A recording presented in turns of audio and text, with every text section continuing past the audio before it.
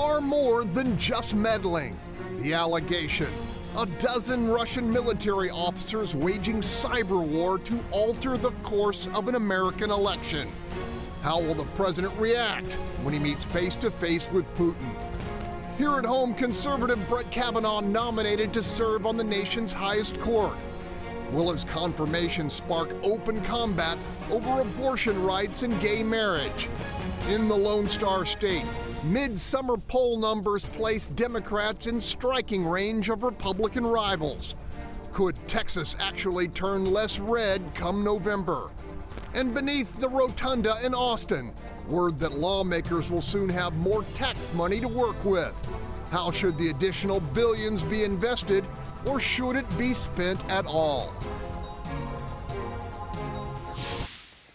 I'm Greg Groogan, and welcome to Watch Your Point, where our panelists call it like they see it, so let's greet them. Starting us off, Republican strategist Jessica Colon. In the 2 spot, Bob Price, associate editor of Breitbart Texas. Next up, Republican State Senator Paul Bettencourt. Next up, businessman, columnist, and former Kemah Mayor Bill King. And closing us out on the hot corner, Chicano activist and educator Tony Diaz. Okay, let's do this. As the President of the United States stood beside the Queen of England, Justice Department officials 3,600 miles away announced the criminal indictment of a dozen Russian military operatives in connection with the hacking of the Democratic National Committee. The detailed charges of cyber espionage aimed at impacting the outcome of the presidential election come in advance of Mr. Trump's summit with Russian leader Vladimir Putin. Putin has told Mr. Trump there was no meddling. America's best investigators say they have proof that's a lie. The conspirators created fictitious online personas, and they used those personas to release information, including thousands of stolen emails and other documents. Okay, panel, what do you think of these indictments? I'm going to start with Jessica Colon. Well, if we go back to what this is about, is if the Trump campaign colluded with Russians to do this. That is not what these indictments are about. These indictments are about them the Russian spies breaking into the DNC and the Hillary Clinton campaign. So that's one thing. We're still arguing the point and saying that it's a witch hunt if the Trump campaign had any colluding with Russians, and that is not what these indictments are about. It opens up a bigger thing, and I just heard on the news on the way over here, which is a completely valid point. We're spending all the time looking at what the Russians have done to break in and to meddle with our elections. What about the rest of the world? I'm quite certain that our other adversaries are trying to meddle in our elections too, and we should start looking at that and not just simply focusing on the Russians meddling in our elections. But if the Trump campaign colluded with Russians to do this, that is not proven. We're still in a witch hunt scenario, and we need to wrap up this investigation. Bob Price, I've heard this called hybrid war, a war for the new millennium. Was it an act of war, and what should the president say to Putin tomorrow? We've certainly seen the cyber warfare against the United States on many, many occasions. The United States has done the same in some other places in the past, particularly when you look at the Israeli elections with the Obama administration's interference in that election. So we don't have clean hands in this issue, but we do need to take action on it and protect our electoral process. Once again, these indictments show that we didn't need a special prosecutor in the first place. The only thing that the millions and millions of dollars we've spent on the special prosecutor have gotten us are indictments against people that could have been done through the regular Justice Department. Foreign nationals are the only people that have been indicted for interfering in the election. And then we've had some other process crimes that have come on from there. So as far as the meeting in Helsinki, the president needs to be firm on this issue, and they need to let him know that that's not going to happen. We need to find some ways to do it. If Germany would quit spending billions of dollars on natural gas from Russia and to spend that with the United States, that would do a lot to hurt Russia and help the United States and help the alliance. Tony, I'm guessing that you're thinking that Trump will soft pedal this tomorrow. Well, I'm really confused why President Trump is scared of Putin, because that's what it really appears like. So if you're in NATO, he'll yell at you, malign you in front of your people, and change the story once he thinks he's gotten what he wants.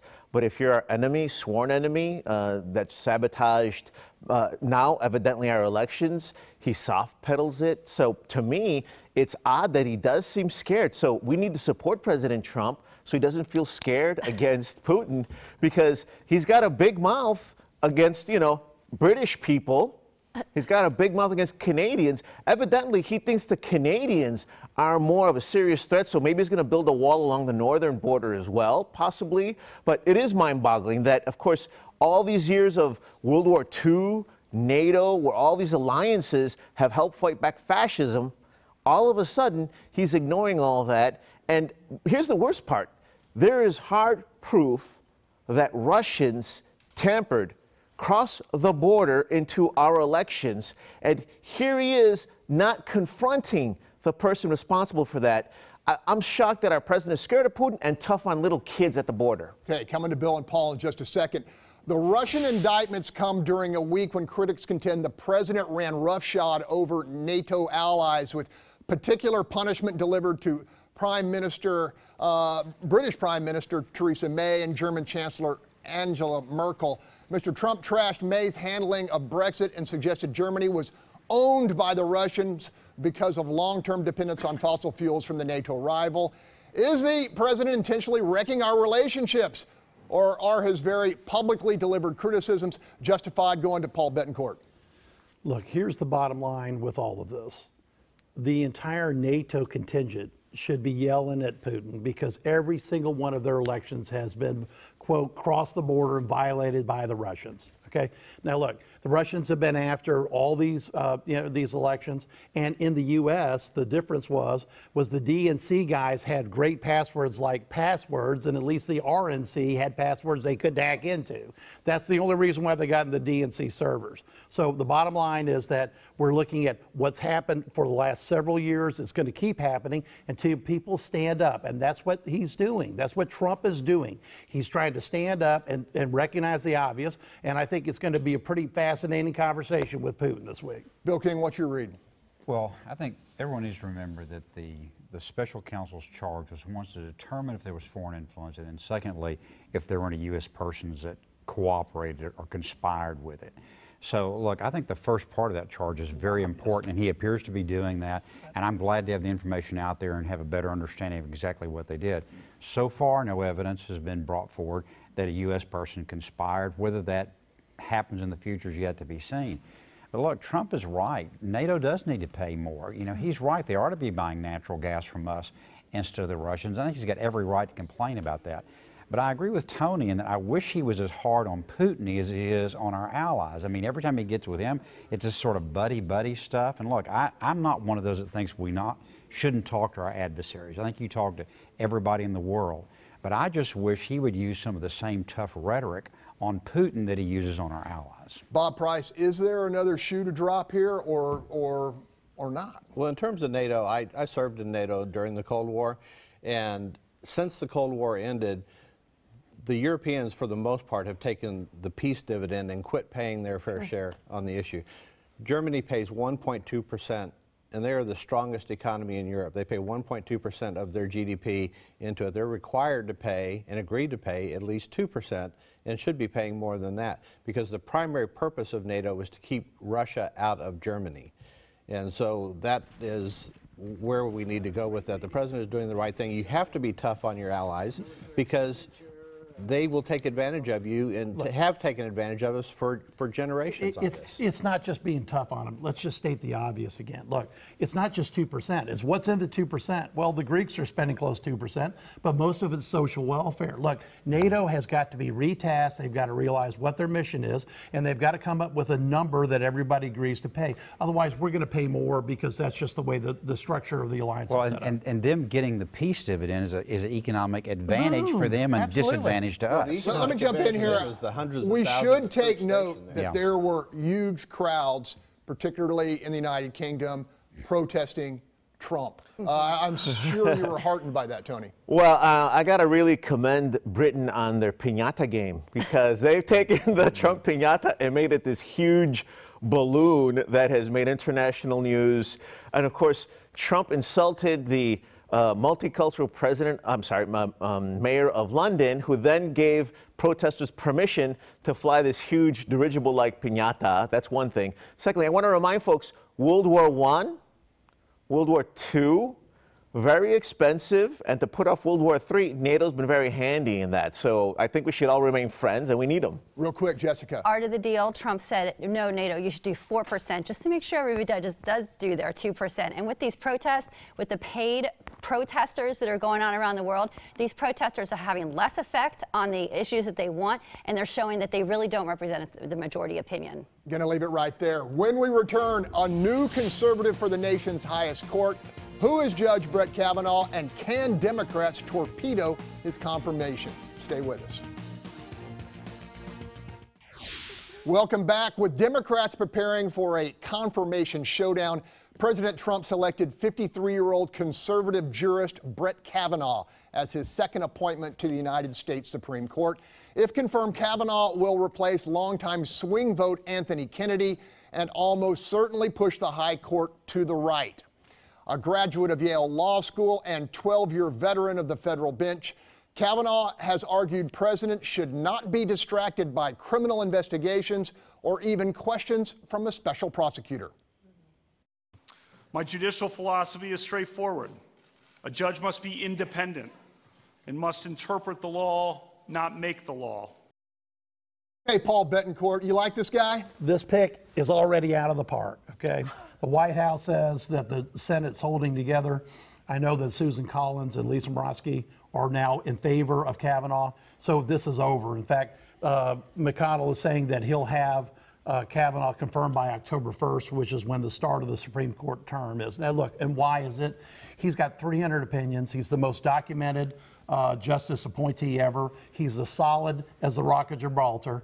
And the bottom line is the only thing that the Democrats are doing now is saying, oh, he's got terrible expenses, and the expenses are for baseball tickets. I'm not making it up. That's the only thing you can say about this guy that's bad. He's a Grand Slam home run, and it's already scored a bunch of points for what the Supreme Court's going to look like in the future. Nyanza, you're a progressive attorney, a progressive American. Does this guy worry you? Yes. I mean, this has become a situation where the president is picking whoever will rule in his favor when there is a criminal charge against him, if he's ever indicted. He's basically picking his jurors. So that should be illegal. At the end of the day, when did it become okay to say, if the president he's too busy for a criminal investigation? Well, what about if he murders somebody while he's the president? Should we go ahead and say, well, he killed this lady over here or shot somebody in the middle of Fifth Avenue, but we're not going to do anything about that because he's too distracted? When does the buck stop? And I'm not sure if you understand, but the Supreme Court, we're not supposed to know their opinions.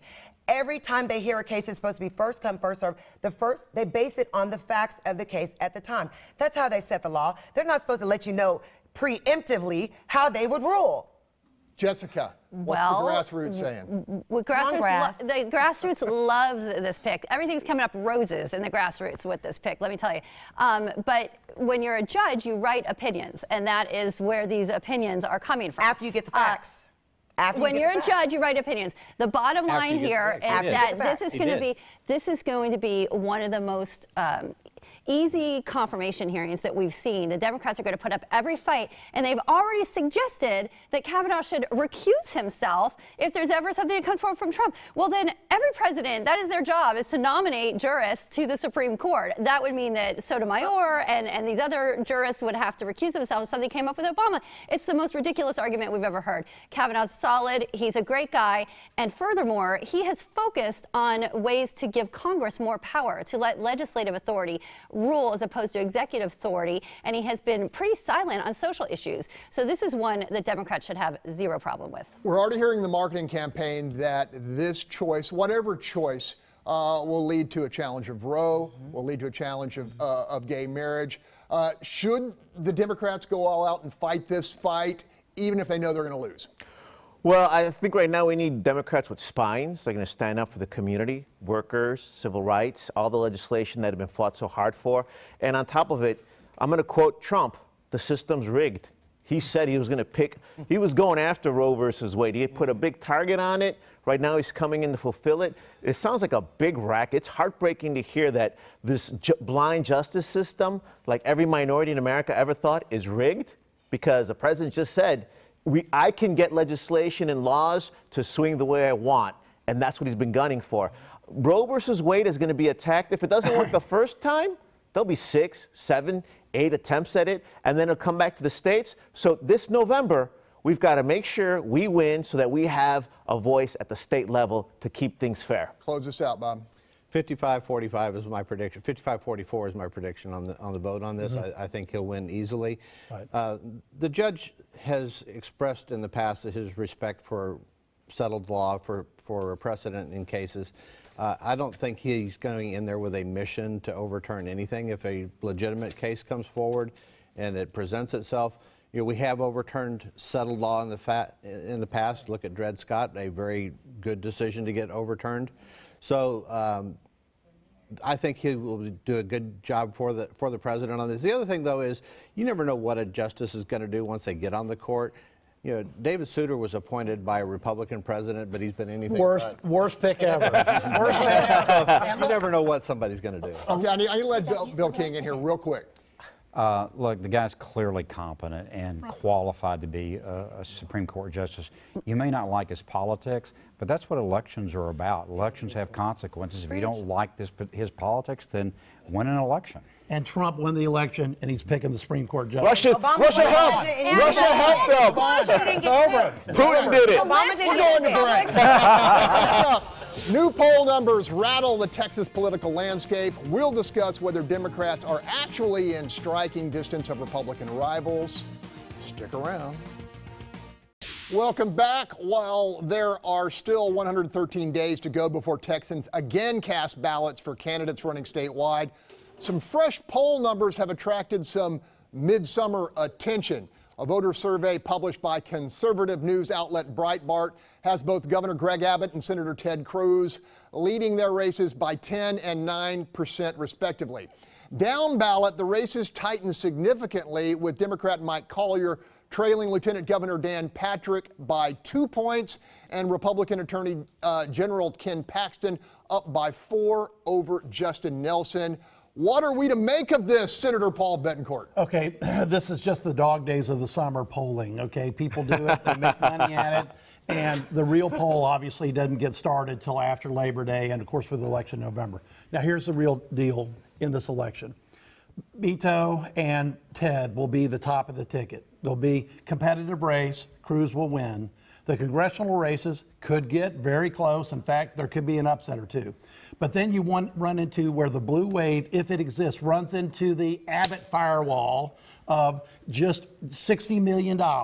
And Lupe Valdez is the worst Democrat candidate for governor in 100 years, and she's going to prove it, because Abbott's going to win by close to 20 points. And when that happens, the downhill, slide doesn't occur, and everybody downhill from there wins. That's just the way the numbers work. Tony Diaz, the numbers work that way? It's great to hear the Republicans nervous, because this poll, I love to hear all the smack talk about a 20-point win. This poll, which Breitbart published, put Beto within 9 points of Ted Cruz, Rafael Cruz, right? Within 9 points. If there's a 4-point plus or minus, that's within 5 points, which another poll had Beto coming within 5 points. We have a real game going on right there. And here's the other part that I love about this poll. It didn't ask all the Texas First questions. Texas First, do you want a firewall in Spring Branch? Okay, do you want a big wall in Spring Branch? No, we want to make money in Texas. So guess what? Even the same poll said less than half of the people in Texas are not being conned by this tax scam that Trump pulled. They're not making money off it. I want to find out where people feel on the tariffs. Because guess what? If you're making money now, you're going to lose money because of the tariffs. So what I love to see is that you put Texas first, you don't vote Republican. That's a filibuster. I'm going to my unapologetic moderate. What's going on? Oh, gosh. So I agree with Paul. I think Valdez is an extremely weak candidate, and for that to be the second place on the ticket, I think really hurts the Democrats' chances. I'm a little surprised at the Cruz O'Rourke numbers, because I've been doing a lot of traveling in neighborhoods studying this flooding issue, and I got to tell you, I see Beto signs every place, and I have not seen a single Cruz sign so far. Now, signs don't, obviously it's not scientific, but I'm just saying that race feels a lot closer than 9 points to me. Okay, we got to leave it right there. I'll come back to you. You better. Up next, he's the former Navy SEAL looking to succeed Ted Poe in Congressional District 2. But first, he'll have to convince voters his brand of leadership is exactly what they're looking for. Republican Dan Crenshaw returns to our hot seat after the break. Welcome back. After serving and suffering for our country, Lieutenant Commander Dan Crenshaw returned home with the heartfelt conviction that he still has much more to give. This spring, he emerged victorious from a crowded field of talented Republican rivals as the conservative choice to replace retiring Congressman Ted Poe. Now he's squaring off against Democrat Todd Litton in what promises to be a very clear-cut political confrontation. Dan Crenshaw, welcome back to the hot seat. Thanks, Greg. It's great to be here. All right, you've defended this country. You know what war looks and feels like. Friday, 12 Russian military officers charged with attempting to alter the outcome of an American election. Was this cyber espionage or an act of warfare? And how should the president respond?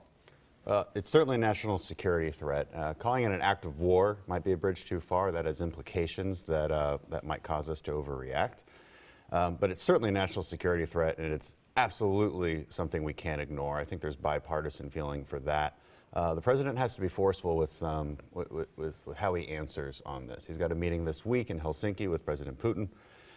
This needs to be addressed. It needs to be addressed in Trump fashion, you know, where we actually see him confronting Putin about this. This and many other issues. There's a whole plethora of issues on the table with respect to Russia. They're not our friend. They're not necessarily an enemy, as the president says, but certainly not our friend. They're certainly a competitor and possibly an adversary. They do not have America's interest in mind when they act.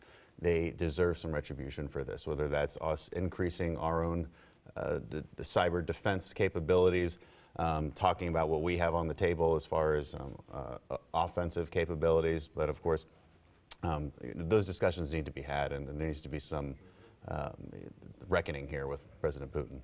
Okay, Dan Crenshaw, border security and immigration, both big issues in this race, in this district. Do you support the president's zero tolerance policy, including the separation of family members caught entering our country illegally? Yeah. Well, unfortunately, this terminology of zero tolerance has become conflated with family separation. Absolutely don't support family separation. Never have. I've always said I have not. The unfortunate reality is that zero tolerance simply means enforcing the law. And the other reality is that the family separation policy is part of that law. It stems from a 1997 court ruling which required immigration officials to actually separate families. That's unfortunate. It needs to be fixed immediately with legislation. The president has fixed this, but it has to be fixed permanently with legislation. We absolutely don't want to see families separated at the border, but we also have to enforce our laws. This kind of makes the case for border security even stronger because it goes to show, something we've always known all along, when you have hundreds of thousands of people already on our side of the border, it creates a situation that is completely unmanageable. It doesn't matter how many immigration judges you put down there. It doesn't matter how many perfect laws we craft. You can't deal with hundreds of thousands of people crossing the border. We need border security as part of this solution. So you have to have humane laws, but that respect our nation and respect our country's ideals of law and order. So if elected, you go to Congress, you're going to be working for comprehensive immigration reform to try to fix the system? Absolutely, absolutely. And Republicans are trying to do that. All right, now we're getting hit from all sides as we do it, but listen, you need border security, you need comprehensive immigration reform that I think prioritizes legal immigration. We need legal immigrants in Texas. There's no denying that. I do not want to lower quotas for legal immigrants, but we have to stop illegal immigration. That's physical disincentives and economic disincentives, you know, whether that's mandatory E-Verify or moving to a more merit-based system. Dan Crenshaw, the president has recently weaponized, so to speak, American trade policy, launched billions of dollars of tariffs on friend and foe alike. Do you support Mr. Trump's strategy, even if it has a negative impact short term on Texas trade? Well, free trade is good for Texas. So any end goal I have in mind needs to be free trade oriented. So tariffs are not necessarily the best way to go about some of these. Now, if you're talking about China in particular, that might be a different story. I'm going to have a little bit more sympathy for a hard line on China. I'd rather see a little bit more targeted sanctions on certain state-owned industries within China that are acting poorly on the global trade war. But when it comes to our allies in Europe and Canada, I'm much less supportive of tariffs. And the reality is it hurts us here in Texas. But I think we all need to come together with our allies and look towards China and hold them accountable. So when the president uses national security as a justification for tariffs on Mexico and Canada, you don't think that's valid? No, I'm not supportive of that. No, I'm not. All right. President Trump has nominated Judge Brett Kavanaugh to the Supreme Court. What do you think of the choice? Is it your hope also that he'll revisit, or the court will revisit, controversial issues like Roe v. Wade and potentially even gay marriage? Well, listen, it's a great choice. And it's a great choice, and I'm speaking to my friends across the aisle when I say this. Choosing a judge for the Supreme Court is not about choosing a judge who will pursue liberal or conservative policy agendas. That's not what judges are there to do. They are there to interpret the law according to the Constitution. When the Republicans choose judges, that is the criteria in which we choose them. So whatever choice comes up, whatever ruling is made, it should be in accordance with that. We choose judges to rule from the Constitution, not make legislation from the bench. So it's a great choice. Do you think that it's improper of Democrats to suggest and try to fight this choice by raising the issue of Roe v. Wade and gay marriage and the prospect that this court, moving to the right, will try to readdress them and potentially overturn them? No, that's not a good reason to oppose a judge, because a judge doesn't go up there. Let's pretend that they actually overturned Roe v. Wade right now. What would happen? It wouldn't make abortion illegal. It would simply put it back to the voters. I think that's what Democrats maybe don't fully understand, is that this is not about making law from the Supreme Court. It is about interpreting law according to the Constitution. So it doesn't matter whether you're pro-life or pro-choice.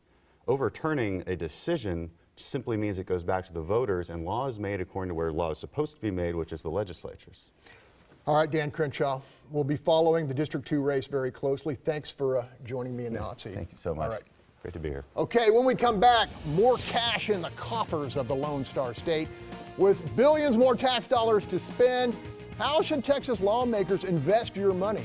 Our team offers suggestions when we return.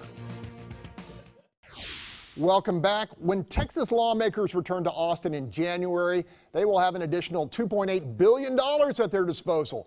State Controller Glenn Hager says thanks to increased revenue from sales tax and energy production, he's raising his estimate. So with a very key lawmaker in our midst, what should be done with the additional cash?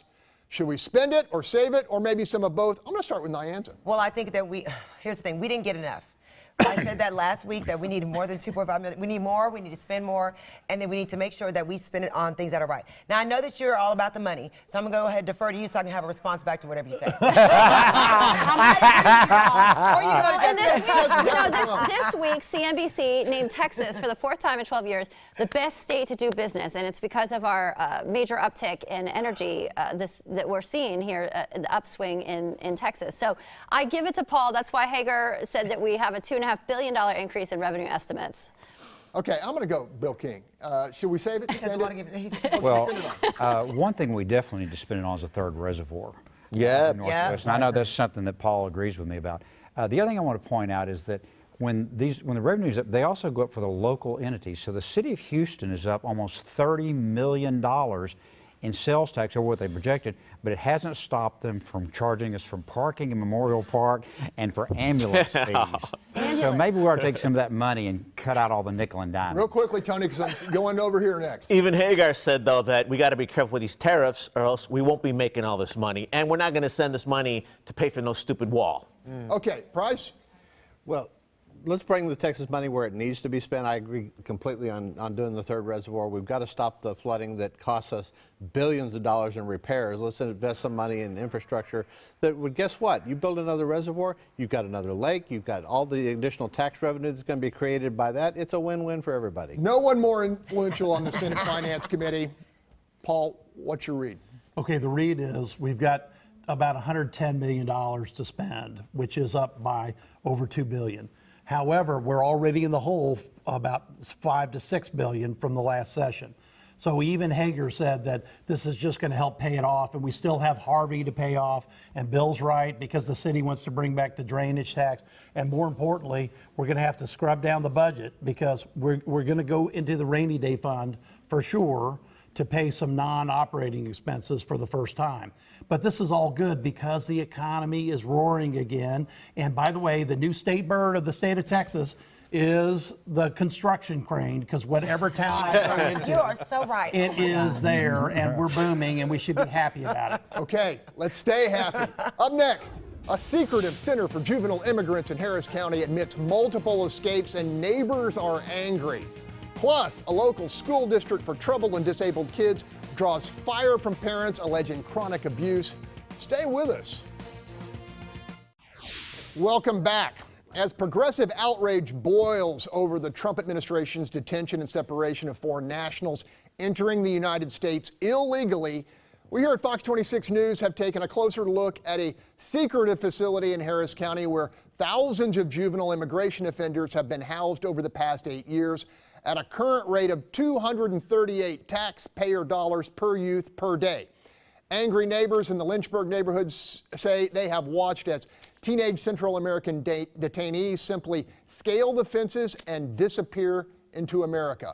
Government contractor BCFS concedes to 7 unauthorized departures in the past 3 years, but folks who live next door to the converted elementary school say they've seen far more cut and run. I've seen them climbing over the fences at nighttime. They came in my yard many a times. I've seen them hiding. Bob Price, your thoughts? First off, great reporting on this, Greg. It was a good job on this, and I had the pleasure of putting it on the Breitbart to give it a little bit more attention that it deserves. Thanks, sir. So, $238 per child per day. That's your tax dollars at work.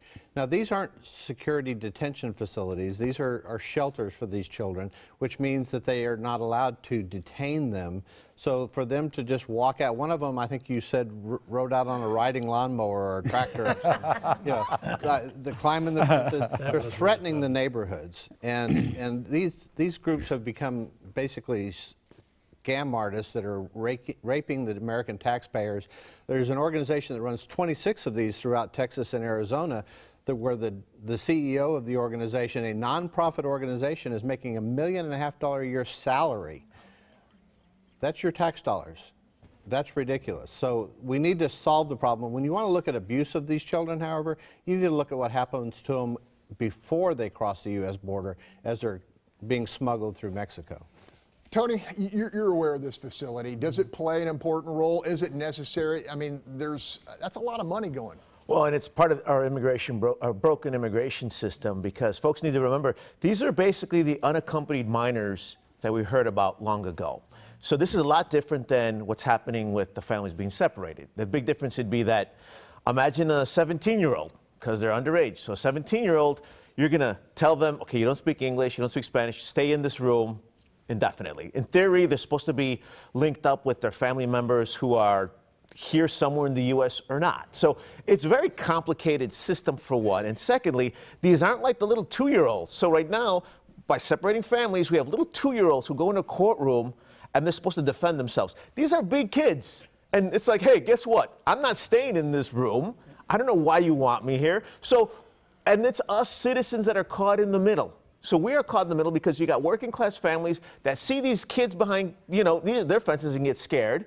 Our tax money is going to this. It's not getting fixed. And you got families that are separated. We got to put our heads together to fix this the right way. There's some crazy elements about this in that, some of these kids are released to families who are undocumented and or they jump the fences and emerge or just disappear into the population. But that was their initial goal when they came to the country, was to jump the fence, emerge, and then just meander their way into the population undetected. So what we're seeing is exactly what the goal was. So all of those children are going to try to do the same thing, escape into America and hide forever. And so when they do that, and then they become working class people that end up paying tax dollars, and then 20 years down the line, the same 17-year-old is now 37, and somebody's saying, oh, you need to be deported because you got here illegally. Well, in that case, nobody's going to say, oh, we empathize with you. We're going to say, well, you jumped a fence instead of waiting your turn in the line. So it's kind of a sticky situation, but at the same time, this is our broken immigration system, just like Tony said. It needs to be fixed. Anybody have anything else? I would add one more thing to this. These are not just children that are in these things. Many of these are violent criminals, members of MS-13, members of other gangs. You're seeing a lot of violence that you reported inside this organization, and nationally, when you look at the percentage of unaccompanied alien children that become or were MS-13 members when we get here, that's a major problem. They're crossing. But those are stereotypes. Those are stereotypes. I mean, in the 6 years, hold on. Those were facts. Okay, real quickly. In the 6 years that they've had the facility, 6 people escaped, and there's as much crime as anywhere else. Yes, let's make sure they're not gang members there, but that's not the case. That doesn't apply to all of them. Tony, you got it wrong. It was 7 people that escaped. 7. Sorry. There you go. We're out there for now. There is another little-known local institution drawing fire. If you've never heard of the Harris County Department of Education, you've got plenty of company. Critics call the obscure public school system a, quote, dumping ground where local districts can send disabled and mentally disturbed children they don't want to deal with at a price of $22,000 tax dollars per year. The Texas Education Agency has recently launched an investigation after staff at the ABS West campus was caught on camera brutalizing an autistic student. A whistleblowing former teacher told Fox 26 the HCDE campuses routinely rely on physical force rather than therapeutic intervention and generate little, if any, academic progress for students facing deep challenges. It is a dumping ground. There is not academic instruction going on. It is kids being warehoused in a room with staff waiting by in case one of them acts out so staff can jump on them. What? Paul Bettencourt, I think you have something to say. The Harris County Department of Education should be ashamed of themselves. Your reporting was fantastic because it showed what was really going on. And the sad part of it is that it's now the light of day on an organization that needs oversight that has none, because the way this is structured, this is the only county education department left in the state of Texas. It should be abolished. I think we're going to go have an election on it. I hope that's the legislation I'm going to file. But it's just so sad to see what they're doing to autistic kids. And here's what really makes me mad. I've had these bills before, and these people have testified that they're the professionals. They know what they're doing. They have to stay in government. The fact of the matter was that was a disgrace of how they're treating those kids. And this is an organization that if they can't tell the truth up in Austin and they can't take care of kids in down here in Houston, why do we have them in Harris County? I'm broiling mad about this, and it was a fantastic report. Bill King, every year on my taxes, there's a line that says Harris County Department of Education. So I'm paying for this. We are all paying for this. Your thoughts? Yeah, one of the public policy challenges we have in this region is this proliferation of governmental entities. The last time I checked, I think we've got 1,000 governmental entities. And by the way, this is an organization that collects $80 million a year in tax money. Paul's absolutely right. This is one we need to get rid of ASAP. Jess, you want to jump in on that?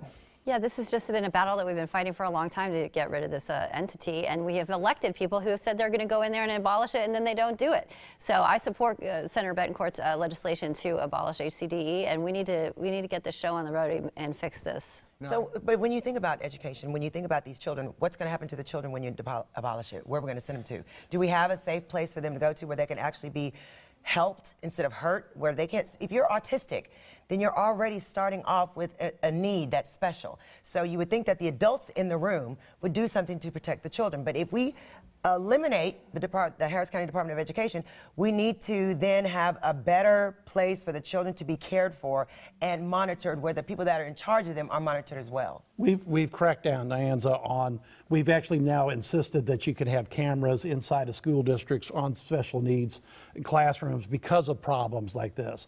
There was some horrific cases that came out of San Antonio that Greg reported on where kids were actually handcuffed, I believe, at one point. Now look, you know, and where will these kids go? They'll go back to the school district that they started from, because really what's happening is they're being subbed out and at a high expense, and we need to get that back to the school district where there's accountability. See, here's the big problem I've got with HCDE. There's no accountability, and actually a bill that I had that would actually let us audit HCDE also didn't pass. Now, that was because the House wouldn't support it, but I think after this report, they're going to support it because it's the right thing to do. It's another reason not to give teachers guns, too. Right. Okay, still ahead. Our panel answers that key question: what did we miss? So stay with us. Welcome back. These days, critical events are unfolding in fast and furious fashion.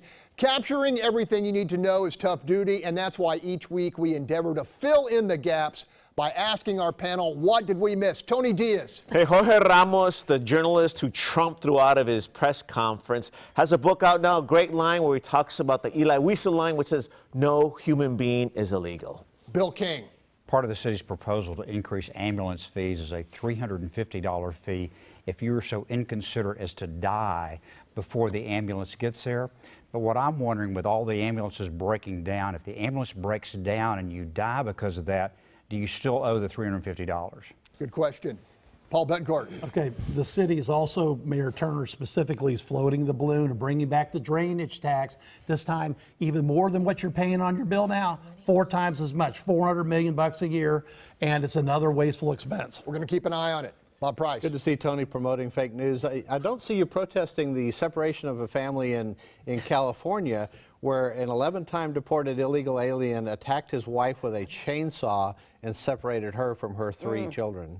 Yikes. Nyanza. On a lighter note, Alpha Kappa Alpha celebrated 68th Boulay and closed out the banquet on Wednesday night with record-setting Guinness Book World Record breaking. So we set the record in 2008 with the largest plated dinner. Now we set it again, but also we left this city $30 million richer. So thank you, Alpha Kappa Alpha sorority. We made it. Yes, here we are.